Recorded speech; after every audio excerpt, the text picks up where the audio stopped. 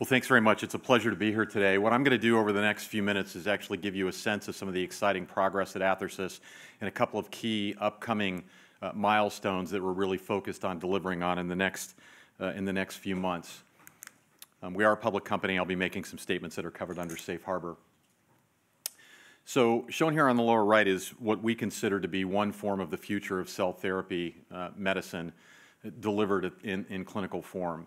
Essentially, our focus is on developing an off-the-shelf cell therapy product, a clinical-grade product that can be maintained at the clinical point of care and administered after a very simple thaw and administration procedure, either intravenously or local administration. And I'll show you examples of both of these today. We've been focused on regenerative medicine now for over a decade, and during that time what we've done is validated that we have a product that has some distinctive characteristics and some unique attributes. We think it represents a highly, in fact, an unprecedented technology in terms of its scalability that can be administered in a very simple and easy-to-use format. We also have extensive intellectual property around the technology. We have over 130 issued patents on the technology and dozens of patent families under active prosecution globally in the key jurisdictions that we care about. We also have 5 clinical stage programs. I'm not going to talk about each of these today, but what I am going to do is actually touch on a couple of key programs in the neurological and cardiovascular area. Now, one of the challenges that a couple of speakers earlier alluded to is the fact that if you're a small company, it's very difficult to go after multiple programs in parallel because typically you don't have the manpower or the resources to be able to facilitate that. We made a strategic decision over a decade ago that we were going to approach our development portfolios a bit differently, and that was through the establishment of a broad international network of collaborative relationships with key opinion leaders and leading investigators at dozens of institutions across the United States and in Europe. And that's exactly what we've done. That's allowed us to publish a stream of papers that validate our understanding and the performance of our technology in a range of different indication areas. It's also been a very cost-effective strategy that has allowed us to get a lot of work done without having to spend a lot of money or devote an enormous amount of manpower in each one of the areas. The 2 clinical programs that I'm going to be talking about today are in the neurological area, our Phase 2 trial in ischemic stroke, and then also I'll briefly touch on the Phase 2 trial that we're just getting ready to launch in the treatment of acute myocardial infarction, focusing on NSTEMI patients. One of the key attributes, as I mentioned at the beginning of the talk, is that our product has very robust scalability. We've demonstrated that we can isolate a modest amount of material from young, healthy donors, and as a result of the robust growth properties of our cells and the other characteristics and our process development expertise, we've demonstrated that we can produce banks that yield the equivalent of millions of clinical doses of material from one individual donor. And we've also demonstrated that we can do this consistently across donors with about 70 to 80% success from the material that we isolate from young, healthy donors that are typically between the ages of 18 and 25. We've also demonstrated that our product can be administered as an off-the-shelf. It doesn't require tissue matching or immune suppression of any kind, and it has a very long storage life. We've already completed 5-year stability studies on our cryopreserved product. It's also demonstrated a very consistent safety profile through 5 clinical stage programs as well as years of preclinical work that we've conducted. Interestingly enough, as you've heard through other presentations during the course of the day, these cells do not permanently engraft. They actually induce healing and tissue repair through a variety of different trophic pathways and mechanisms, which we've actually spent years working to understand and characterize. We actually have a lot of publications that go into the specific details of this, so I'm not really going to touch on it in great depth today. I just want to point out that one of the key characteristics that Silvio and others have touched on during the course of the presentations, Zami and others, that cells are multimodal in the way that they can act. They convey therapeutic benefits through more than one pathway, more than one mechanism of action, and that is very distinguishing relative to traditional biologics or pharmaceuticals that typically act through a single point of intervention or a single mechanism of action. So we've done a lot of work to actually characterize the various ways in which these cells can actually promote healing and tissue repair, and I'm going to provide you with a couple of visual examples of that during the course of my presentation today. Another point that's come up during the earlier presentations is some of the favorable regulatory trends that are actually generating a lot of excitement internationally. Some of those are occurring here in Europe, where there's been a recent move towards the incorporation of an adaptive licensing pilot program, if you will, sanctioned by the EMA. But there's been a lot of excitement about what's going on in Japan with the adoption of a new regulatory framework there that others have talked about or alluded to, but I want to show you what it actually looks like. So here's what the PMDA is actually talking about. Traditional clinical development in Japan, like other parts of the world, consists of a series of staged development where you have to run phase 1 studies, phase 2 studies, and typically at least 2 phase 3 studies before you can submit your dossier for consideration for registration or approval. What Japan announced they were going to do last summer, and what they passed into law last November, was move towards a system where you can run one clinical trial, and provided you can show safety and probable evidence or evidence of probable therapeutic benefit, they will grant conditional approval based on that, which means you can begin marketing your product, although you're obligated to then do confirmatory studies in the years following that conditional approval. This has generated a lot of excitement because from an investor perspective, it could dramatically shorten the time frame and the cost of clinical development and the path to market. So we were one of the first companies to actually move to take advantage of this particular situation. We've been focusing pretty significantly in the neurological area. That's gotten a lot of excitement actually among the folks that we've been interacting with in Japan, and here's one of the reasons why. I think most of the people in this room recognize and appreciate that we're in the midst of an unprecedented global demographic trend right now. The aging of the baby boom population in developed countries around the world is causing a massive emergence of a shift in pressure, if you will, on healthcare systems around the world. In Japan, this problem is particularly acute. In fact, what we see in Japan is that over the next 20 years, their segment of the elderly population there is going to more than double in size. In fact, that segment of the population over the age of 80 is going to go from 6% of their population, which is what it was in 2010, to more than 14% of their population by 2030. And the corresponding segment of the population over the age of 65 is going to represent more than a quarter of their total population. And this is where a lot of their national healthcare resources are going. It's putting a lot of pressure on their long-term healthcare system. They recognize that, but rather than just wonder how they might address it, they actually took action. They saw regenerative medicine as providing an innovative set of solutions for the major cost drivers in their healthcare system, and that's why they moved to implement this new regulatory framework that has been generating so much discussion and excitement. At the top of their healthcare priority list in Japan is stroke. The incidence of ischemic stroke in Japan is higher than in other developed countries in the world. Every year, there are about 325,000 individuals in Japan that suffer their first stroke. And some of the statistics actually in the stroke area were discussed by Olaf from Renuron earlier, which is roughly a third of the people that have a stroke are going to die actually shortly after the stroke. There are about more than 15 million people a year that suffer a stroke. Another 5 million, so 50% of the survivors are going to be left with substantial disability for the rest of their life, and about 50% will show either virtually complete recovery to pretty meaningful recovery.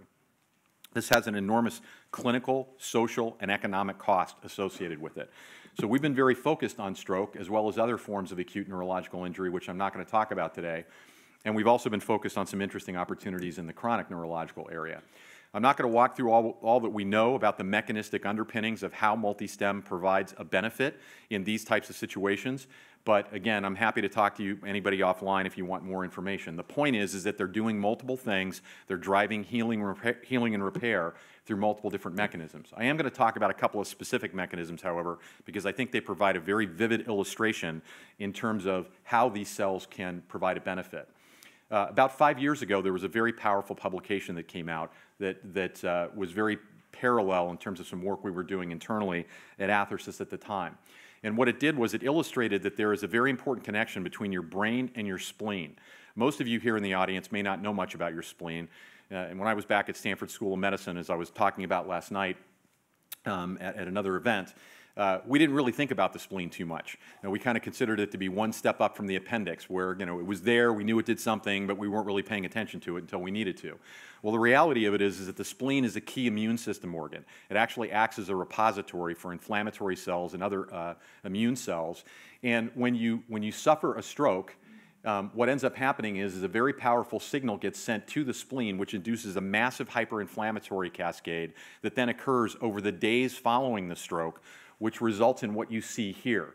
So this is basically extensive permanent tissue loss in the region around the stroke, which is all induced by the inflammatory cascade, or largely induced by the inflammatory cascade that emanates from the spleen. So what ends up happening is things go from bad to much, much worse. you can actually see the effects on the spleen. Essentially, the spleen launches what I refer to as the nuclear arsenal, launching a massive hyperinflammatory cascade, and the spleen literally atrophies in the wake of this and leaves the patient or the animal in a severely immunocompromised state. It's interesting that if the patient doesn't die from the stroke, they usually die. The second most common cause of mortality is secondary infection, so things like pneumonia, and it's because the body is in this immunosuppressed state. Well, we've demonstrated that if we administer MultiStem, one of the places that our cells like to go is right to the spleen.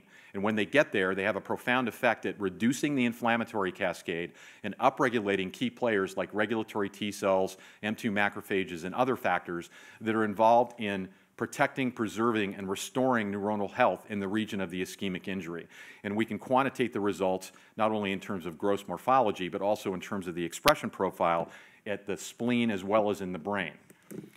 So we know a lot about how these cells can actually protect, preserve, and induce healing and repair in the brain or following a stroke or other types of neurological injury like traumatic brain injury. And I refer to this as the Christmas tree experiment because of the red and green colors. But essentially what you see here is 3 animals where we've induced a stroke, and then we've actually analyzed gene expression in the region of the stroke, in the tissue of the brain, 3 days following the stroke. What you see is there's a massive upregulation of a whole host of different inflammatory factors and pathways that are regulating or part of immune system function that are doing damage in the brain. In contrast, you see a significant downregulation of factors that are promoting and preserving and enhancing neuronal tone and neuronal function. However, you see a very different picture when we administer human clinical-grade MultiStem in these immunocompetent animals. You see that there's a dramatic downregulation of the inflammatory pathways and factors and a dramatic upregulation of neurogenic, neurotrophic, neuroreparative factors. And we know what all of these factors are. They're not disclosed here, but the point is that this provides us with a very deep understanding of mechanism of action and how the product works.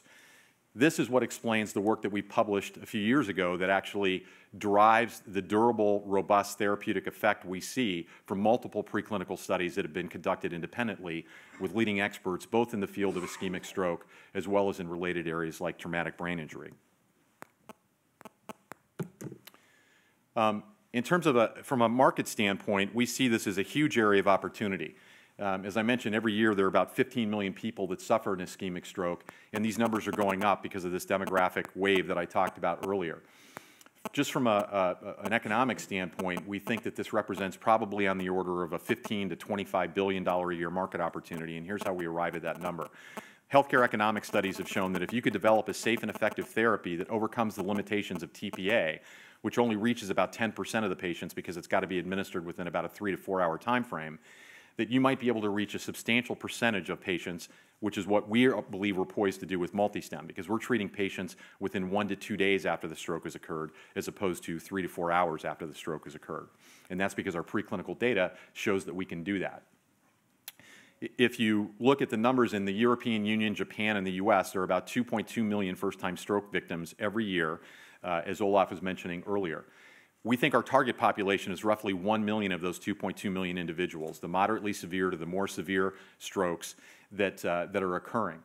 We also, based on the healthcare economic data that we have generated and that others have generated, think that the price point for a product like this, if it delivers a meaningful benefit and is safe, as we think that our product will be, could actually be pretty high. But in our conservative estimates, if we think that it might be somewhere in the neighborhood of about $25,000 to $30,000 per treatment, which we believe would provide a very cost-effective solution, that estimates the market for this segment of the stroke market at about $25 to $30 billion a year.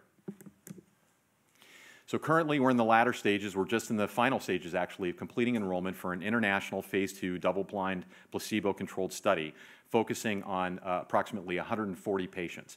As I mentioned, we're focused on the moderately severe to more severe patients here on the NIHSS scale of about 8 to 20.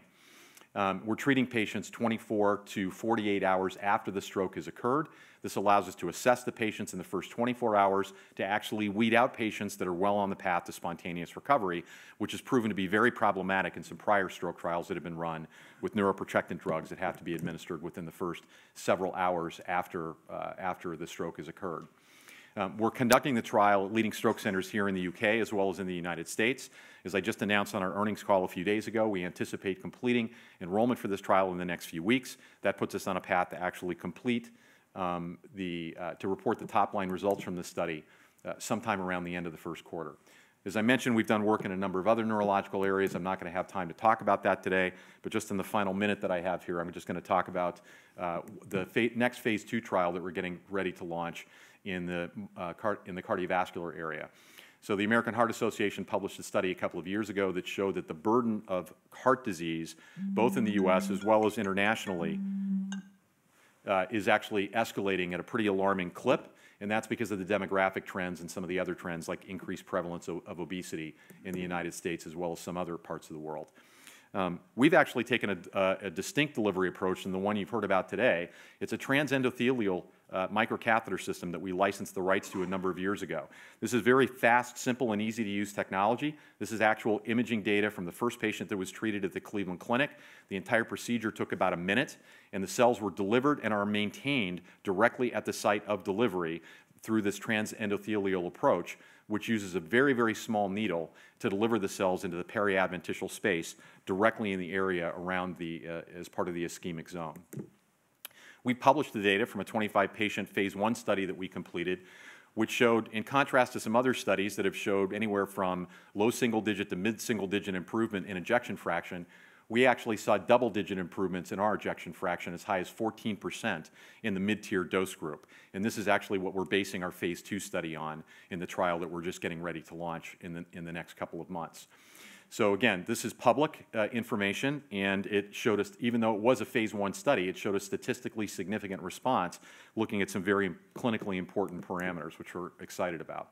So we're getting ready to launch this study. We're focused on NSTEMI patients because this is actually the most common form of myocardial infarction. The frequency of STEMI patients has actually been declining in recent years. So we're concentrating in our 90-patient phase 2 study on this population. And with that, again, I didn't get a chance to talk about everything that we're doing at Athersys, but we have a robust balance sheet. We have about almost 50% institutional ownership in terms of the equity ownership of the company, with some pretty high-quality names that are excited about what we're doing and how we might be able to change medicine in areas like stroke, as well as some of the other areas that we're focused on. And with that, I'd like to close and thank you for your time and attention.